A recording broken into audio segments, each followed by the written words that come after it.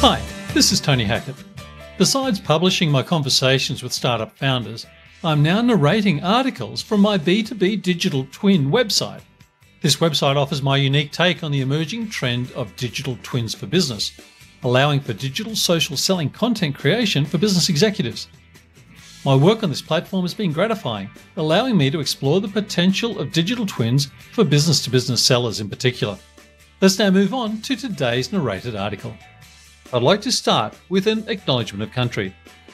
We acknowledge the traditional custodians of the land on which we meet.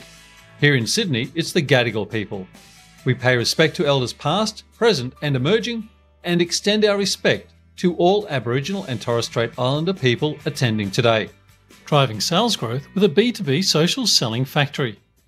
By combining the power of social media with the rigour of strategic selling, you enable new employees and upskill existing team members to succeed in a work-from-home environment. Creating a B2B social selling factory provides a modern hybrid process to help build contacts and increase pipeline. This process's benefits will flow to the customer engagement and business development activities. Companies increasingly recognize the potential of leveraging social media channels to establish long-term relationships and drive growth. Sales organizations know the promise of social channels in B2B markets. The need to build social tool proficiency into sales teams' practices is a familiar message, but the hurdle to achieving this change is with successful sellers who have not needed to leverage social media. Maintaining existing strategic selling habits holds a convincing argument when nothing changes in the seller's environment, including remote working and work-from-home impacts on buyers and sellers. And you now face a dilemma. But how do we keep the rigour of team communication and strategic selling practices in place while benefiting from the best social can offer? Next, create a prospecting factory. You will do this by keeping your existing sales processes and merging them with your selection of social channels. The factory foundations. Number 1, context. What is the target company's market position versus their peers? Number 2, relationships. Who are the critical prospects by name or role you need to influence? Number 3, value.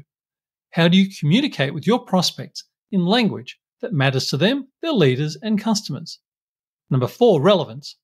Understanding the existing relationships, contracts, and strategic value of competitors, it becomes clear where your unique value lands. And number 5, partnerships. If your value and relevance mapping identifies an opportunity, but your company doesn't fully cover it, choose a partner based on your gap coverage. This information can come from multiple channels and sources and equip the seller to access the identified people. The social selling aspect of the factory will allow you to generate a multi-touch prospecting campaign that will use channels such as LinkedIn, Twitter, and Facebook, but not to the exclusion of email. A final consideration is the use of video. Not broadcast on YouTube, but personalized 60 to 90 second creations that specify the pitch as produced by your factory, precise and current, with relevance to the person you are trying to access and sent to them alone. I hope you enjoyed today's episode. Feedback is always welcome, and I would appreciate introductions to potential future guests to invite onto the podcast. But that's it for today. Thanks for listening, and bye for now.